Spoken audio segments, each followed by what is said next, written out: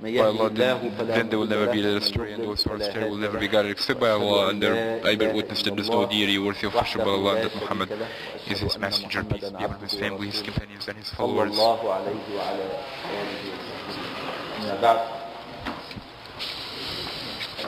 Dear brothers and sisters, our lecture tonight will be about a story that the Prophet, peace be upon him, told his companions and hence us,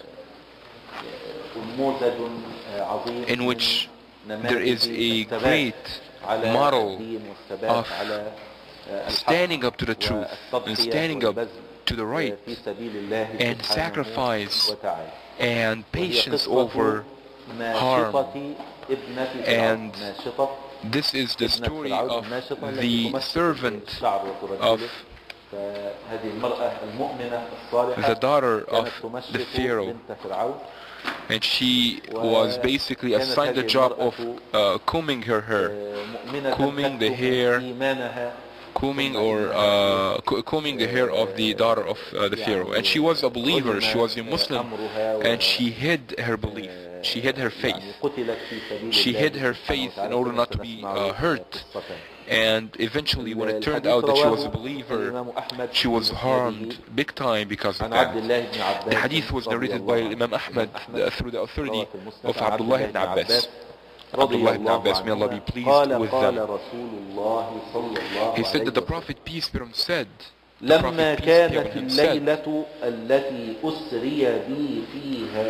it was the night in which I was brought to Jerusalem in the Isra night, I smelled a very nice scent. So I asked Jibreel, what is this beautiful scent? He said, this is the scent of the servant of the daughter of Pharaoh and her children. And her children. So the Prophet, peace be upon him, here was talking about his journey of Al-Isra wal-Mi'raj, the night in which he was taken in a journey to Jerusalem and then was ascended to heaven. And he smelled a very beautiful, very nice scent.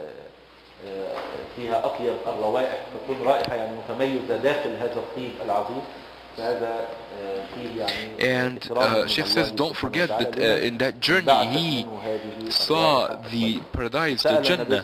So, and the Jannah is full of beautiful scents. And to talk about a specific scent amongst these beautiful scents, for sure that means that this is a very special thing, very special scent. So he asked Jibreel, what is this special scent? What is this beautiful scent? He said, it is the scent of the servant of the daughter of the Pharaoh and her children.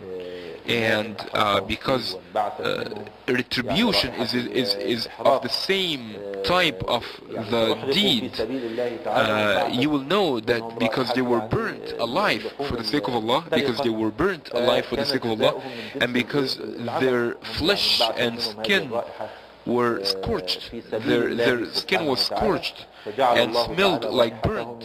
Allah subhanahu wa ta'ala made their smell turn into a beautiful scent until the judgment day.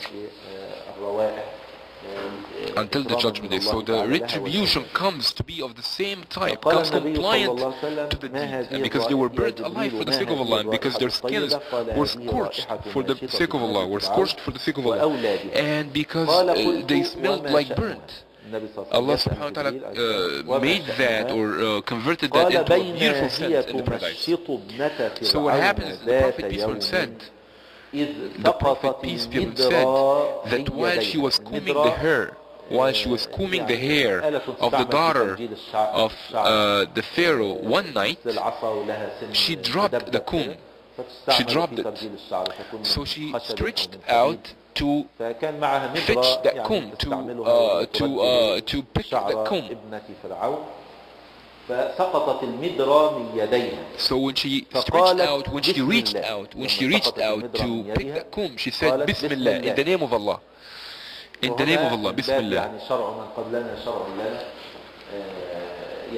So here, because Sheikh says there is a rule in our religion that the Sharia of those before us is the Sharia of ours, unless it conflicts with our Sharia, then that means here if you drop something and you are reaching out to pick it, then you say Bismillah. Do like she did, because what she did here does not conflict with any of our rules. And the Sharia of those before us is our Sharia unless it conflicts with our Sharia. So basically this woman was hiding her faith.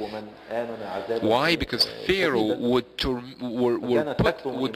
under tremendous torment anyone who would show his faith or her faith. Because he claimed to be God. So how dare you claim that you have another God other than him? So if you claim that you have another God other than him, he would torment you big time. That's exactly what he did. Sheikh says there are some people who cannot help but have a tongue that always mentions the name of Allah. Even if they try to hide their faith, it just shows up on them because they are faithful. So she dropped the comb, and when she was reaching out to pick the comb, she didn't help but mention the name of Allah, because her tongue was always moistened with the mention of the name of Allah. Her tongue was always moistened by that. So the daughter of the Pharaoh said, "You mean my father?" She said, "No, I mean the God of your father and the God of mine." She said, "You have another God other than my father?" So when she was reaching out to pick the comb, she said, "Bismillah, in the name of Allah." She said, "My father," the daughter of the Pharaoh said, you're picking the comb and you're saying in the name of my father." She said, "No, I'm saying in the name of the God of your father and of me." She couldn't hide it.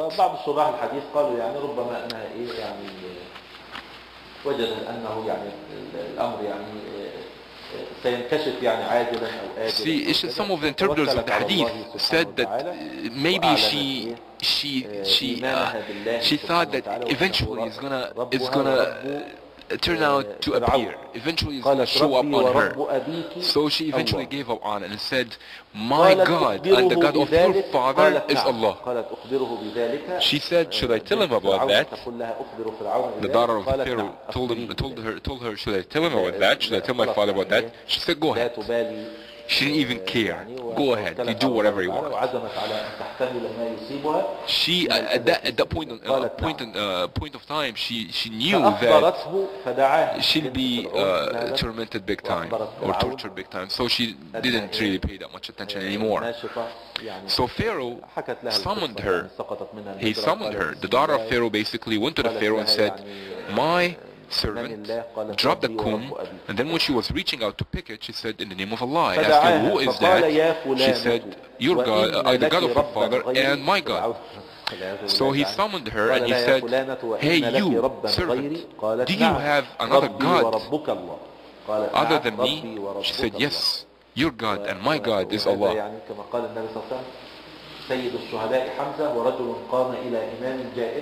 It's like the Prophet peace be upon him said, and listen to this beautiful hadith. The Prophet peace be upon him said, the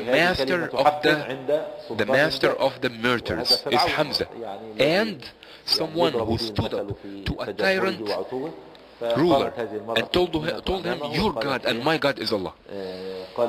So the Prophet peace be upon him said, honoring his uncle, he said, "The master of the murderers is Hamza, his uncle, and a man or someone who stood up to a tyrant ruler and told him that your Lord and my Lord is Allah." So look at this weak, supposed to be weak servant, how strong she became, standing up to Pharaoh.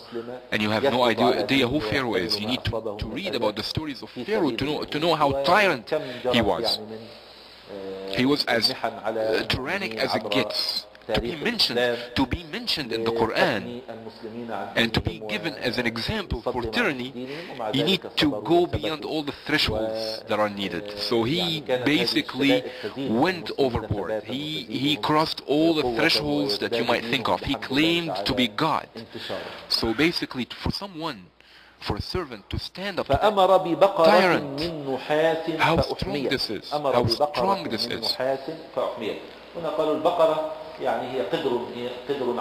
So he ordered a huge pot made of copper. Now he was these guys were artists when it comes to torture. He brought a big pot. He ordered a big pot to be custom made for her. He brought a big pot made of copper.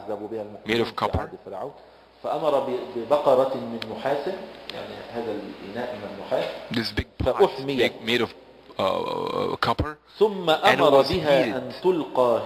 it was heated and heated and heated, and it became very heated. And then he ordered that she and her children get thrown into that pot. Now she declared her faith. What about her children? These are very young children. They can't even talk yet. Very young children. Why would they be tormented? What a tyrant. I mean, this woman, she declared her faith. But her children are very young. They didn't even know how to they didn't even talk yet. They haven't even started talking yet. Some of them haven't even started talking yet. So he ordered that she and her children be thrown into the pot that is heated. قالت أحب أن تجمع عظامي وعظام ولدي في ثوب واحد. She said, I just need you to do me one wish, to fulfill one wish for me. He said, what is this wish? She said, when I melt in that pot, or when I die, when I burn in this inferno, gather all my bones and the bones of my children, all of them in one sack, and bury us together, bury our bones together. طلب الحاجة من السلطان الجائر الظالم والحاكم الكافر والظالم والمجرم. طلبت حاجة فيها الصلاح يعني في دينها فطلبت هذه. She says, which means that ماذا قال فرعون؟ قال ذلك لك علينا. Under a tyrant rule, someone can ask that tyrant. قال ذلك لك علينا. قال هذا حقك علينا. Someone can ask a tyrant for something that that he would need. So Shaykh says, so the Pharaoh said, I owe you that one. That's why everybody laughed. It's like he's gonna burn her alive, yet he said, I owe you that one. That's fine with me. I can gather your bones and the bones of your children and drop in the same sack and drop you in whatever grave that you want me to do that. I have no problem doing that. I owe you that one. So he said, I owe you that one, to bury you the way you want. So look at the tyrant. He ordered her children to be thrown first before her own eyes. So her children, one after the other, were thrown into the inferno before her own eyes. He wanted her to see her children thrown into the fire before her own eyes first. He wanted her to be tormented with that kind of sight, with that kind of scenery, horrible scenery, until he reached to the youngest one, who was just a baby, not even able to talk yet. So when she saw that baby, she started to get more reluctant. Oh my God, what am I doing here? She started to get reluctant. She started to get reluctant because of that baby. He's not even able to talk yet. Very young baby, an infant. So here was the point where the baby, who was an infant, who cannot even talk yet, started speaking. He spoke. He said, Mom, throw yourself into the fire. You are on the right path. Oh my God. She says just her human part showed up because of her children getting thrown into the fire one after the other, but this one is an infant. He is still feeding at the breast, and he was very, very young, just probably born a few months or so, a few months old or so, and he started talking. He said, my mother, Go ahead, you are on the right path. The torment of this life is nothing compared to the torment of the hereafter. So she went ahead and threw herself into the inferno. Now here, the interpreters of the hadith want to tackle one specific issue that some ask. Is this a suicide? The answer, of course not. She didn't have any option. The option here is either to throw herself into that inferno or to claim that Pharaoh is God. And she was not going to do that. She was not going to do that. She was not going to submit to Pharaoh as God. Pharaoh was not God. Pharaoh was a human. Plus, and this is what Shaykh said, if she did not throw herself into the fire, Pharaoh was going to do that himself. Throw her into the fire with her soldiers.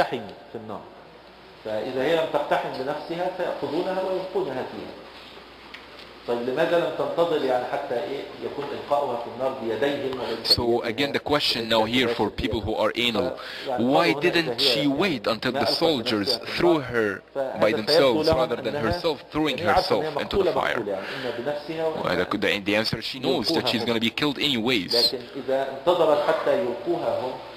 And for her to wait until they threw her into the fire, she looked like the one who's afraid of Pharaoh, and she wanted to make a point that you own nothing. You are just nothing but a human like me. And I'm going to make you or prove that you are nothing, that you are as weak as it gets. And I am strong because of my faith. That is the point she wanted to make. And she made it. I don't care about your torment. I don't care about your inferno. I don't care about anything. All I care about is my faith and my belief in Allah, my Lord, and the Lord of the mankind. So the son, the infant, the one who's few months old, talked at the time, said, my mom, go ahead, you are on the right path. The torment of this life is nothing if compared to the torment of the judgment day. And then Abdullah ibn Abbas wanted to add one point here. He said 4 infants talked in the cradle. Jesus, the son of Mary, peace be upon them. And the child of the story of Jurayj.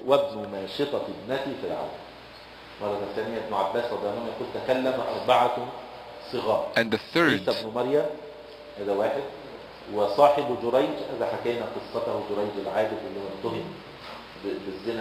Jesus, the son of Mary, peace be upon them both, and the child of the story of Jurayj, and the witness of Joseph, and we'll know about the witness of Joseph. The witness of Joseph is the one that came in the chapter of Joseph, the one that said if his shirt was pulled from the back, then he is innocent and she is a liar, and if his shirt was pulled from the front, then she is innocent and he is a liar. That was a child. That was an infant. That was an infant. Sheikh says Abdullah ibn Abbas said that he was an infant according to Abdullah ibn Abbas, and he was amongst her family. And Allah subhanahu wa ta'ala wanted to talk to prove the innocence of Joseph. And the fourth, and so these children spoke, the 3 of them, the first 3 spoke to vindicate people that were accused.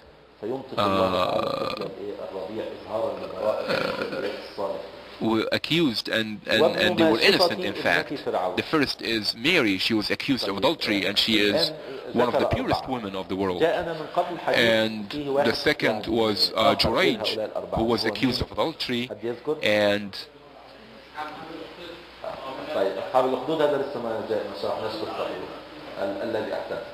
he was vindicated. And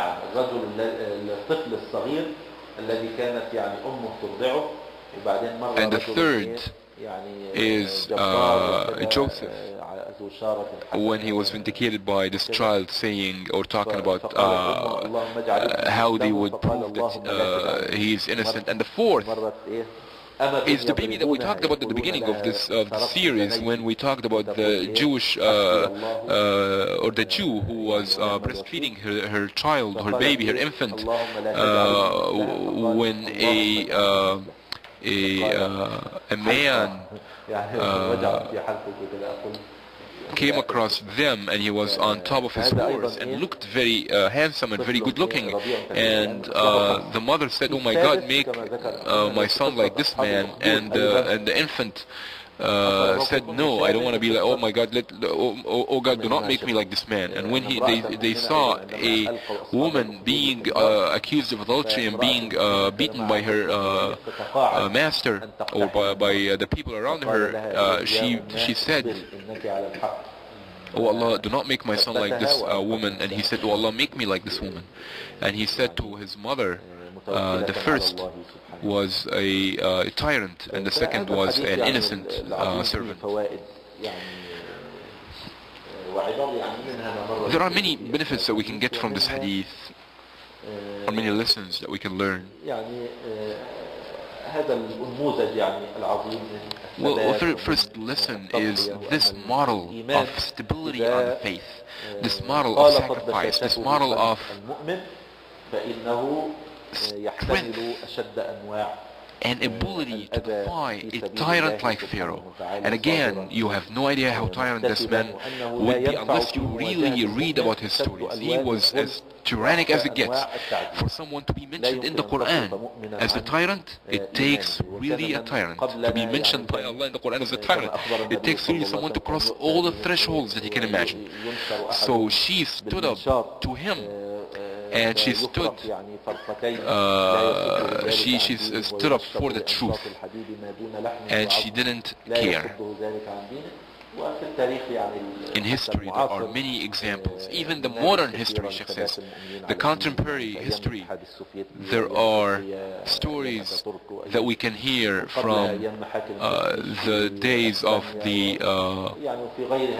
medievals, and many of the things that, or many of the times that the Muslims faced. Probably one of the nearest is what the Albanians faced by the Albanians of Kosovo faced, and what the Muslims of Bosnia and Herzegovina faced under the hands of the Serbs, and many examples in the modern history.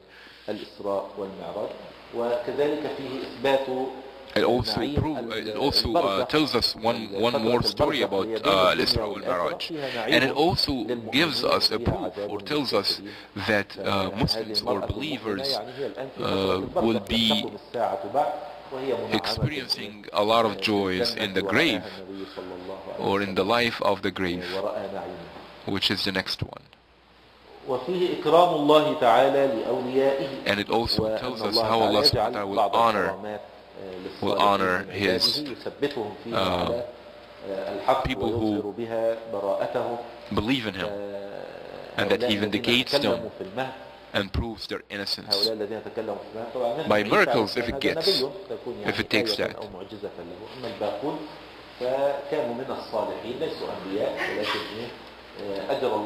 For Jesus, He was a prophet, and He had lots of other miracles, but for some others they were not prophets, and they didn't or would not expect miracles, but miracles happened to them because of how close to Allah they were.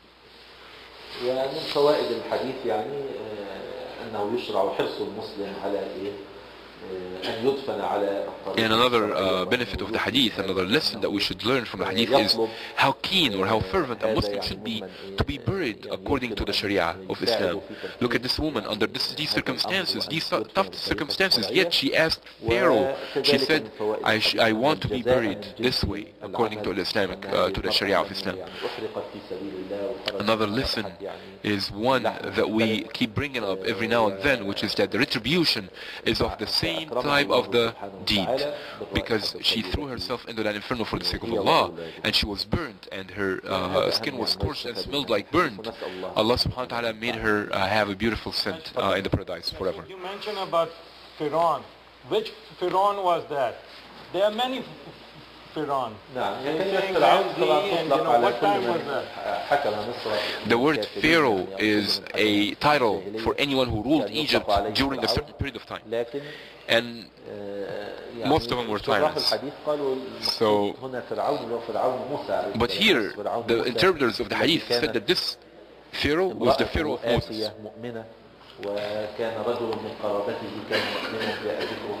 Was the Pharaoh who was contemporary of Moses. And his wife was a believer, by the way, too. And one of his relatives was a believer.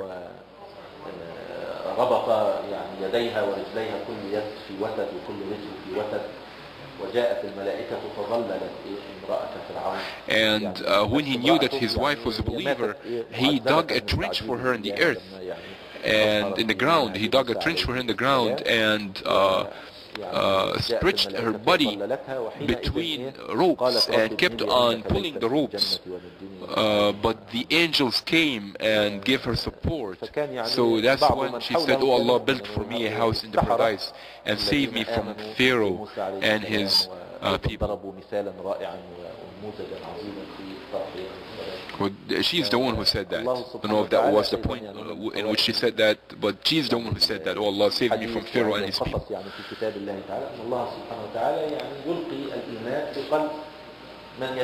Allah subhanahu wa ta'ala stabilizes those that He wants. So she is the wife of a tyrant, and yet she is faithful, subhanAllah. And relatives of Pharaoh, you'd see faithful, and they would stand up to that tyrant and defy him, which might be very odd or very strange for some, but when faith is in the heart,